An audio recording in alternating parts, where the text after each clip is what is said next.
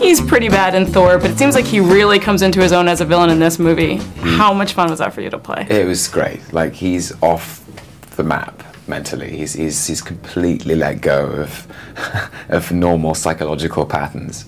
And it was great. You know, it's great to work with all these amazing actors. It was great to play, to continue sort of the evolution of the character, because he's so fascinating. He's like, Loki is an incarnation of the darkest aspects of human nature, basically. He is jealousy, he's pride and ambition. Like, I think Mark Ruffalo has the best line about him. He's like, Loki's mind is a box of cats. Right. Yeah, it was fun. It's fun to be a box of cats. It seems like, though, it always comes back to the brotherhood between Loki and Thor. So do you think there is a chance that Loki could ever turn to the good side? Yeah, I do. I don't know when, but I think that would be interesting for me. That's what's interesting about the character, is he's constantly kind of dancing on this tightrope of the light and the dark, because he was born with good instincts, and all of his villainy comes from a kind of a betrayal. Like, he just feels like the narrative of his whole life has been an appalling lie,